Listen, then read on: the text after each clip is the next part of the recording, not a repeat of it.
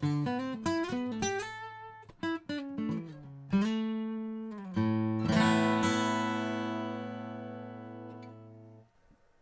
there, I'm Acoustic from music0to.com, and I've got another question I get asked a lot, and that is, do I need to learn to read music when I play guitar?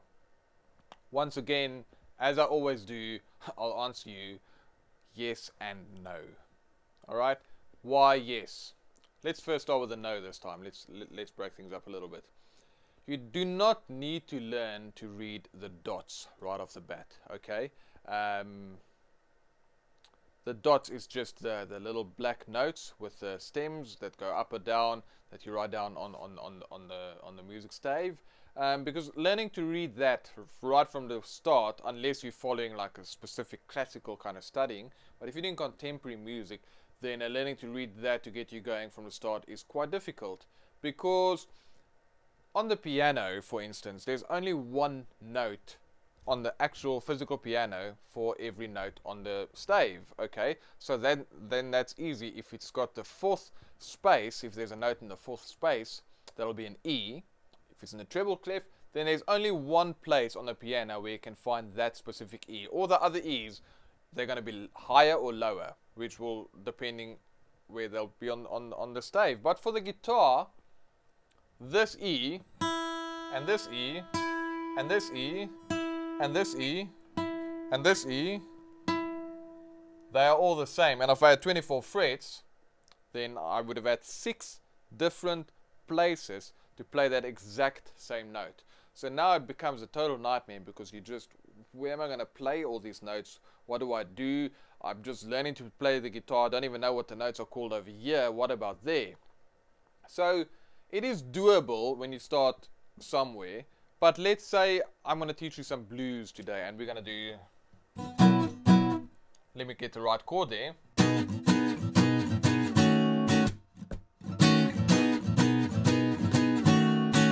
Now if I had to write that down for you using just notation, it would take quite a while for you to actually transfer what's happening on the piece of music to your head, right? And internalize it and then actually play it. So from that regard, no, you don't need to learn to read dots. But what you absolutely, most certainly need to learn to read is rhythms. Because if you can learn to read rhythms, then and chord charts, just following bars along with the rhythms, then I can put any chart in front of you and you'd be able to play that song, okay? And then so when you're first starting out, definitely start learning to read rhythms, figuring out, you know, what's the difference between a quarter note, a half note, an eighth note, and all those kind of things, and learn how to play those rhythms by following chord charts, okay? Now we've got examples of these charts at our websites, and if you'd like to go and check it out, you can go and visit our sites. But if you want to get hold of this range of videos that I put together, where we have answered a bunch of frequently asked questions, then all you need to do is go to rhythmguitar0to0.com/getting started, and then there'll be a page over there where you'd be able to get hold of all these videos and go and check them out. So that's it for me for this video. I hope you've learned something, and maybe I've lightened the burden for you a little bit, so that you don't have to go and worry about learning to read music on top of all the other things that you need to do. But once again, if you are overzealous and you really want to learn to do that, then I'm not going to stop you. Just make sure you've got enough time to focus on the fundamentals first.